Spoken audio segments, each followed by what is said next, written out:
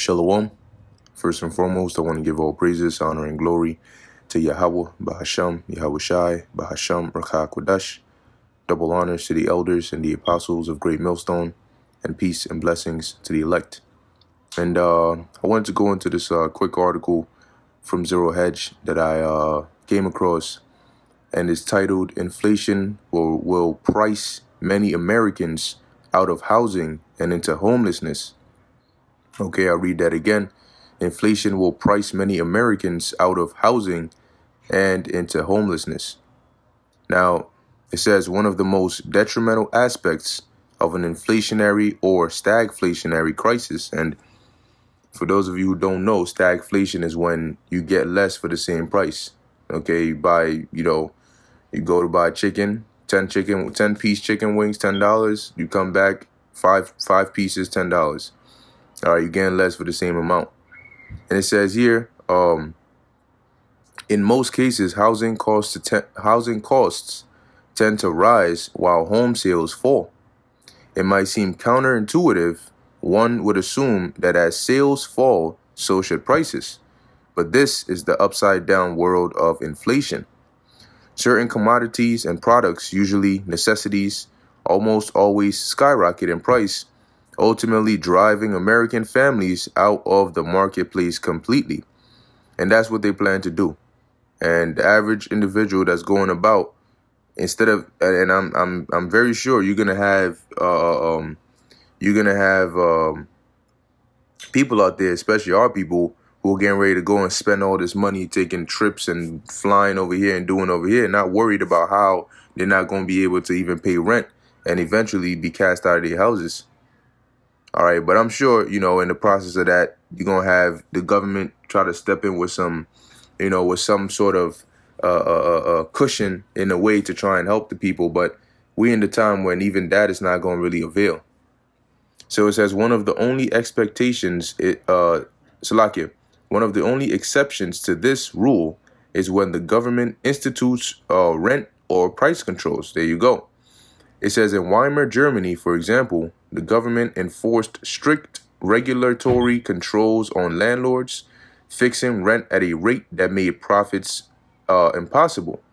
And I remember when I was watching the live that was done by the apostles and the brothers in New York, the after camp, the precept in Second Esdras. See if I could get that real quick. Second Esdras, what is it? Let me just word search it. Oh, good, cheap. All right, what's this? Let's go into the Apocrypha. Right, so Second Esdras chapter 16, verse 21. And it says here, "Behold, victuals shall be so good cheap upon earth, that they shall think themselves to be in good case, and even then shall evils grow upon the earth, sword, famine, and great confusion." Now you have something called deflation, right? When the prices start to go down. But another way to also have victuals and goods, being cheaper for people to be able to buy is price controls. All right, which Apostle Tahar had mentioned.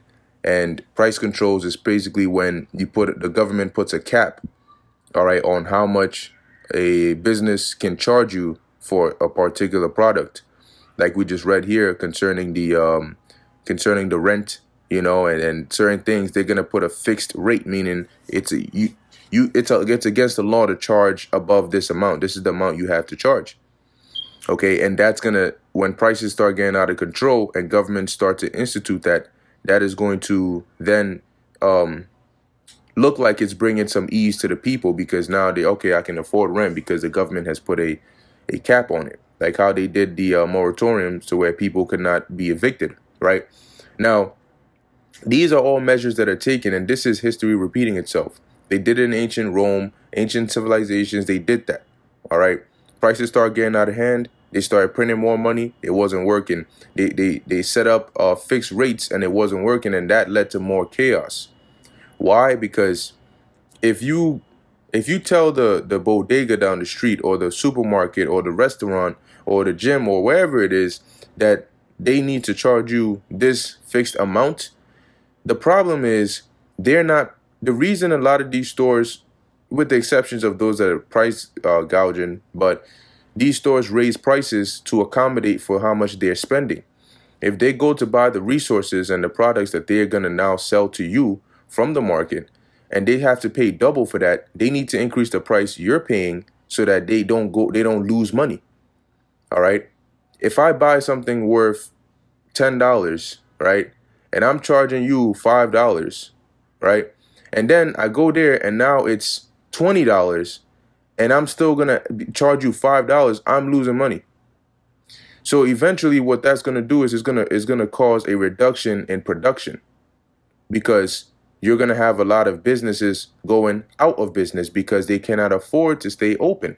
A lot of merchants are just gonna shut their doors and say, look, I started this business to make money so I can make a living, so I can support myself. This business is costing me because I can't charge you the price that I have to in order to stay out here. So a lot of these, businesses are going to start closing because they're going to say, well, what's the point in me staying here so I could lose money? And if I try to go over, they're going to, penalize me. And that's going to cause production to slow down even further. So, applying second Ezra 16 to like an example scenario like that, when they set price controls, it does cut down prices. It does reduce things that you can afford them, but that's only temporary, because that's when people start to think, okay, well, hey, that's not so bad. Hey, this is good, but not knowing that in the mid to long term, that's gonna bring even worse chaos. It's like when they when they printed money and passed it to you in the form of stimulus checks, and in the long run, it ended up causing more inflation. Okay, so the evils are still going to be growing upon the face of the earth, as it says, what? Famine. Okay, the sword, famine, and great confusion, because that's going to happen regardless. And doing this is not going to stop it.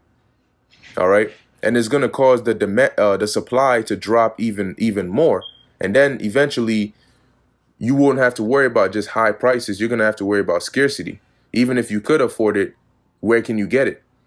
And when it drops to that level, that's when the government comes in and starts to ration things, which is going to be perfect for them, because then they have the control to tell you, well, in order to get this ration, you need, it needs to be tied to your digital ID. In order to get your universal basic income amount, you need to, they're going to come out and start suggesting these things as solutions. All right. And they're going to lay out the requirements for you.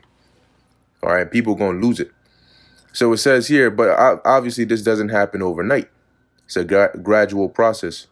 So it says, let's see, the effects, Biden's housing crisis. Now, this might sound familiar.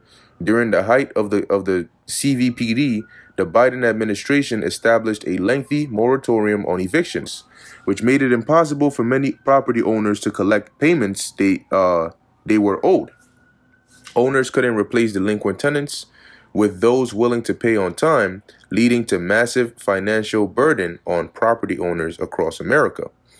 The effects of this were detrimental to both the U.S. economy and especially the rental market. See, everything comes with a price. How? The moratorium awakened property owners to the reality that they could be unilaterally restricted from their own business. They could be stopped from collecting rent payments owed by tenants under contract, while still being forced to pay taxes and maintenance expenses on those same properties. See, and that's basically the example I described. When you set something like that, those providing you the services, they still need to pay high prices to get you the same services, and yet they can't charge you more. You get the luxury of paying the same price. Eventually, they cannot continue. They can't continue like that. Okay, because how are they going to get the money to pay to keep them, maintain the building and the different expenses? So it says the entire rental market became a zero-sum game. In response, landlords began selling their extra properties in droves instead of renting them out. All right. As you may expect, this has led to a shortage of rentals in many parts of the country. When supply is constrained, what does basic economics tell us must happen? The eviction moratorium led directly to much higher prices on the limited rentals that still remain. Exactly. Because there's only a few left. So now Scarcity increases, so do prices. But it wasn't just a reduction in supply that caused prices to rise. Let's see. Those owners still willing to rent properties under eviction moratorium had to increase their prices to compensate them for the additional risks they were taking in a market where the rules suddenly changed. Let's see. Now let's look through. There's a lot of information here, but I'm trying to just. All right, so it says here, beautiful. It says in 2022, the median cost of a home in the U.S. is now $428,000. The average American makes around $50,000 a year or less, placing them far outside the current market. In terms of rentals, the average cost in the U.S. has exploded to $1,300 per month for people that stay anchored to a location, and $1,900 per month for people that relocate. This average is of course partially pushed up by the ridiculously high prices in major coastal cities like San Francisco, which went up 22% year over year, Los Angeles, which went up 297% since January 2000, and New York, which went up 159%. All right, it says house price inflation since January 2000. Now it says an individual today must make at least $20 an hour to afford a single bedroom apartment. Consider that over 30% of Americans are paid less than $15 an hour before taxes. So how are they going to afford, with inflation, already living paycheck to paycheck, how are they going to afford to keep their houses? Nearly half of the American population doesn't make enough money to maintain a one-bedroom rental. Wow. The vast majority of Americans will find it impossible to buy a home at today's prices. Now, what comes next is home buyers waiting for prices to track lower along with sales may find they're waiting around for a while. Yeah, because prices ain't going to come to a suitable condition for you in time. It says this could change if the government enforces price controls on home costs. Granted, that is highly unlikely. So, hey, it says the last thing anyone with common sense would want is for the government to become their landlord.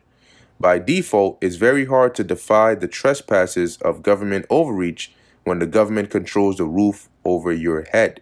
And that's why in 2 Ezra 16, it says they shall cast them out of their houses. Okay, so if it gets to that point where the government has to come in control of housing, as the FEMA executive orders state, and they control the food and the electricity and the transportation and the railways and the telecommunications, well, aren't you at their mercy, right? So, I mean, they're definitely putting the squeeze on the people, and people don't actually realize just how much they're affected in every aspect by this perfect storm of inflation, okay, and shortages. But they're about to find out. The scripture say in the latter days he shall consider it perfectly. All right, so people are about to learn, and they're about to learn the hard way. Anyway, with that, I'm going to end it here. Lord willing, you are edified and informed. In closing, I want to give all praises, honor, and glory to Yahweh, Bahasham, Yahweh Shai, Bahasham, Rakak Wadash. Until next time, Shalom.